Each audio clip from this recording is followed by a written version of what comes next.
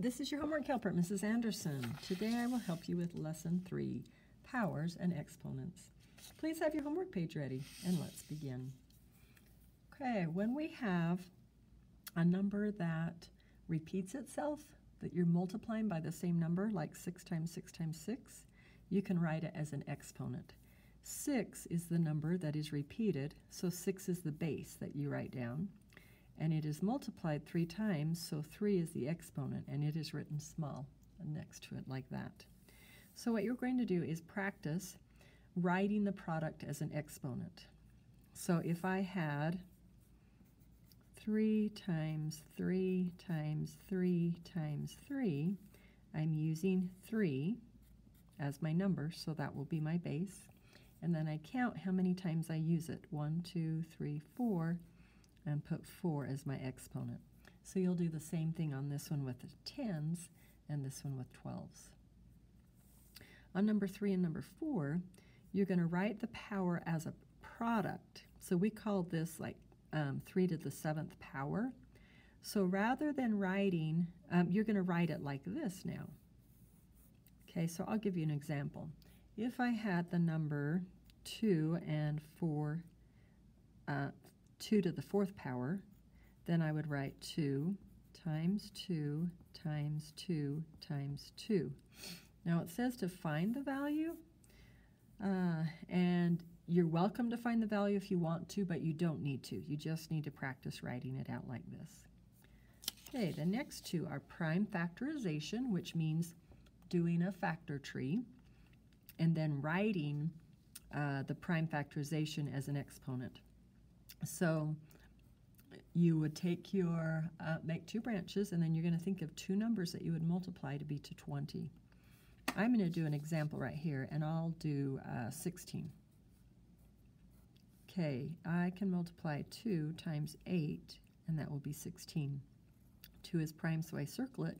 8 is not prime, so I put 2 more branches. 8 would be 2 times 4. 2 is prime, 4 is not, so I keep going. 2 times 2, 2 is prime, 2 is prime. So I would write this prime factorization as 2 times 2 times 2 times 2, but now I'm going to write it using an exponent.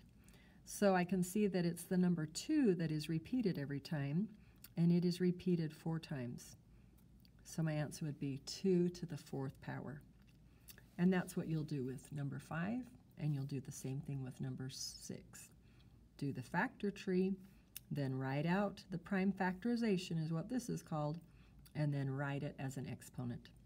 Now you might have 2 to the 4th power multiplied by 5, and that is fine. It's not just going to be an exponent all the time. You might have times by another number. On 16 you would not though, so I'll take that away. Okay, let's look on the back. The Newfoundland is a large breed of dog. It weighs about 10 times 10 pounds. Write 10 times 10 using an exponent.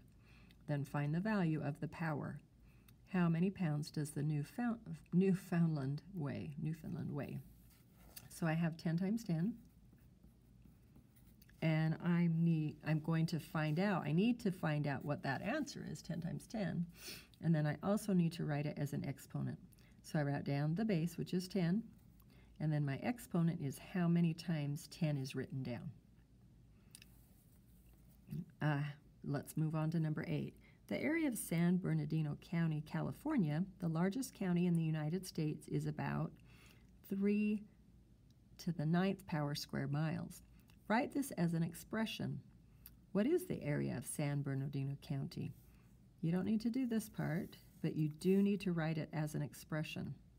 So 3 to the 9th power is going to be the same as 3 times 3, and continue on. If you want to go ahead and do 3 times 3 times 3 times 3 9 times to find out the answer, that would be awesome. That would be like bonus for you. Very cool. Okay, let's look at vocabulary check. Number 9, numbers expressed using exponents are called I'm going to look at that one before I tell you what this one is. And the exponent indicates how many times the blank is used as a factor. Okay, and we said that that one is a base. Let's look at test practice. A 100-pound person on Earth would weigh about 4 times 4 times 4 times 4 pounds on Jupiter. Evaluate the expression to determine how much a 100-pound person would weigh on Jupiter. Okay, so we're talking about a 100-pound person here. We're still talking about a 100-pound person here. So you're going to figure out the answer to this, and then you'll know, and then choose the correct one here. Okay, and on, oh, this one. Numbers expressed using exponents are called powers. Okay, I had a little brain freeze there. Okay, thanks for watching this video. If you have any questions, feel free to ask me at school tomorrow.